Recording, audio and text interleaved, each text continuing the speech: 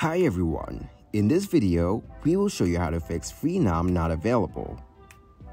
If you're encountering a not available issue with a domain on FREENOM, it could mean that the domain name you're trying to register is already taken, reserved, or restricted in some way.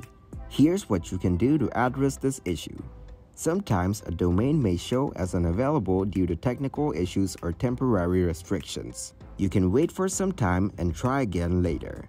If you encounter the same issues, consider connecting the VPN extension with your Chrome. Get a VPN from Chrome Extension Store and connect it. Click on this button to turn on the VPN. Once it is connected, your problem will be solved. Keep in mind that domain availability can change frequently as domains are registered, renewed, or released. Lastly, be cautious of domain squatters and avoid engaging in any domain name disputes. If you believe someone is holding a domain unfairly, you can consult with legal experts or relevant authorities to address the issue. Thanks everybody for watching. Make sure to like this video and subscribe to the channel for more tutorials. Goodbye.